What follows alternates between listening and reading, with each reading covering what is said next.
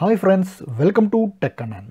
നമ്മൾ പല amplifier build വീഡിയോസും ഇതിൽ കാണിച്ചിട്ടുണ്ട്. അപ്പോൾ മിക്ക ആളുകളും ചോദിച്ച ഒരു ക്വസ്റ്റ്യൻ ആണ്, ഇതിലെങ്ങനെയാണ് ഒരു ടോൺ കൺട്രോൾ ബോർഡ് ഫിറ്റ് ചെയ്യുക, എങ്ങനെയാണ് ഇതിൻ്റെ ബേസ്, ഇതിൻ്റെ മിഡ് റേഞ്ച്, ഇതിൻ്റെ ട്രിബിൾ ഇതെല്ലാം എങ്ങനെയാണ് കൺട്രോൾ ചെയ്യുക എന്നുള്ളത് പലരും ചോദിച്ചിട്ടുണ്ട്. അപ്പോൾ നമുക്ക് ഇതിന് വേണ്ടിയിട്ട് നമുക്ക് ടോൺ കൺട്രോൾ ബോർഡ്സ് വാങ്ങാൻ കിട്ടും. അത്തരത്തിലുള്ളൊരു ടോൺ കൺട്രോൾ ബോർഡാണ് നമ്മളിത് കാണാൻ പോകുന്നത്. അപ്പോൾ നിങ്ങൾ ഈ കാണുന്ന ഈ ബോർഡിനെ പറ്റിയാണ് ഞാൻ ഇന്ന് പറയാൻ പോകുന്നത്. അപ്പോൾ നിങ്ങൾ ഈ ചാനൽ സബ്സ്ക്രൈബ് ചെയ്തിട്ടില്ലെങ്കിൽ ഇപ്പോൾ തന്നെ ചാനൽ സബ്സ്ക്രൈബ് ചെയ്യുക. നമുക്ക് എന്നിട്ട് ഈ വീഡിയോയിലേക്ക് കടക്കാം. അപ്പോൾ നിങ്ങളിവിടെ കാണുന്ന ഈ ടോൺ കൺട്രോൾ ബോർഡ് ഇത് NE 5532 എന്ന IC വെച്ചിട്ടുള്ളതാണ്.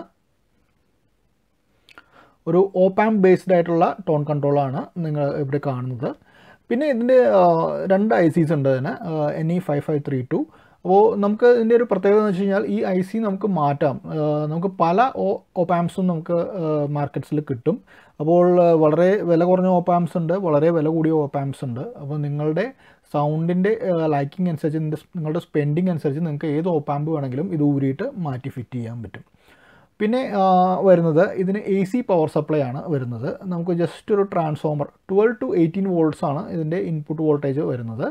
അപ്പോൾ ഇതാണ് അതിൻ്റെ പവർ സപ്ലൈ AC. അപ്പോൾ ഇതിന് ഡ്യുവൽ പവർ സപ്ലൈ വേണം. നിങ്ങൾക്ക് ഏതെങ്കിലും ഒരു ലോക്കൽ കിട്ടുന്ന ഒരു ട്രാൻസ്ഫോമർ മതിയാകും. സെൻറ്റർ ടാപ്ഡ് ആയിട്ടുള്ള ട്രാൻസ്ഫോമർ യൂസ് ചെയ്യാം. 12 വോൾട്ടിൻ്റെ ട്രാൻസ്ഫോമർ യൂസ് ചെയ്യാൻ പറ്റും. പിന്നെ ഇത് കാണുന്നതാണ് ഇൻപുട്ട്. ഇവിടെയാണ് നമുക്ക് ഇൻപുട്ട് വരുന്നത്. നമ്മൾ ഏത് സോഴ്സിൽ നിന്നാണോ കൊടുക്കുന്നത്, നിങ്ങളുടെ CD നിന്നാണോ അല്ലെങ്കിൽ നിങ്ങളുടെ മൊബൈലിൽ നിന്നാണോ എവിടെ നിന്നാണോ വരുന്നത് വെച്ച് കഴിഞ്ഞാൽ അത് ഇവിടേക്ക് കൊടുക്കുക. ഇതാണ് ഔട്ട്പുട്ട് വരുന്നത്, റൈറ്റും ലെഫ്റ്റും ഔട്ട്പുട്ട്. ഇവിടെ നിന്ന് നമുക്ക് ഔട്ട്പുട്ട് ആംപ്ലിഫയറിലേക്ക് കണക്ട് ചെയ്യാം. പിന്നെ ഇതിൽ നമുക്ക് വരുന്നത് വോളിയം കൺട്രോൾ. ഇത് നമ്മുടെ വോളിയം കൺട്രോളാണ്. ഇത് വരുന്നത് അതിൻ്റെ ബേസ് കൺട്രോളാണ്. ഇത് വരുന്നത് മിഡ് റേഞ്ച് കൺട്രോളാണ്. പിന്നെ ഇത് വരുന്നത് ട്രിബിൾ കൺട്രോളാണ്.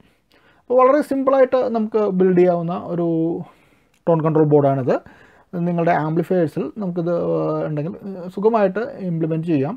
അപ്പോൾ ഇതിന് ഇപ്പോൾ ഈ ആംപ്ലിഫയറിൽ തന്നെ ഇവിടെ 3-4 ഹോൾസ് ഇട്ട് കഴിഞ്ഞ് കഴിഞ്ഞാൽ നമുക്കിത് ഫിറ്റ് ചെയ്യാം.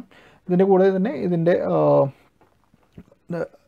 വോളിയം കൺട്രോൾ നോബ്സ് ഇതിൻ്റെ കൂടെ വരുന്നുണ്ട്. അത് പക്ഷേ പ്ലാസ്റ്റിക്കിൻ്റെ കാരണം അത്ര എനിക്ക് ഇഷ്ടമായിരുന്നില്ല. അപ്പോൾ ഞാനിതുപോലത്തെ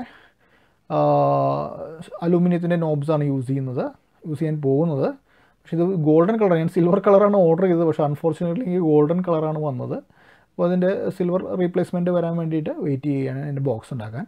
അപ്പോൾ ഇതിന് ഫുള്ളായിട്ടുള്ളൊരു വീഡിയോ ഞാൻ ചെയ്യുന്നുണ്ട്, ഇതെല്ലാം ഫിറ്റ് ചെയ്ത് കഴിഞ്ഞിട്ട്. അപ്പോൾ നിങ്ങൾ ഈ ചാനൽ സബ്സ്ക്രൈബ് ചെയ്ത് കഴിഞ്ഞാൽ ആ വീഡിയോ അപ്ലോഡ് ചെയ്യുമ്പോൾ നിങ്ങൾക്ക് കാണാം. സോ നമ്മൾ ഈ ചാനലിൽ പല ആംപ്ലിഫയേഴ്സും ഉണ്ടാക്കാൻ പറഞ്ഞിട്ടുണ്ട്. 5.1 ആംപ്ലിഫയേഴ്സ് ഞാൻ വിശ്വസിക്കുന്നു നിങ്ങളെല്ലാം അത് ട്രൈ ചെയ്യുന്നുണ്ടെന്ന് വിശ്വസിക്കുന്നു. അപ്പോൾ നിങ്ങളൊക്കെ അത് ട്രൈ ചെയ്തിട്ടുണ്ടെങ്കിൽ കമൻറ്റ് ചെയ്യുക. നിങ്ങൾക്ക് ഈ വീഡിയോ ഇഷ്ടമായിട്ടുണ്ടെങ്കിലും ഒന്ന് വീഡിയോ ലൈക്ക് ചെയ്യുക, നിങ്ങളുടെ ഫ്രണ്ട്സിനെല്ലാം ഇത് ഷെയർ ചെയ്യുക. So thanks for watching Tech Anand. Once again, good day.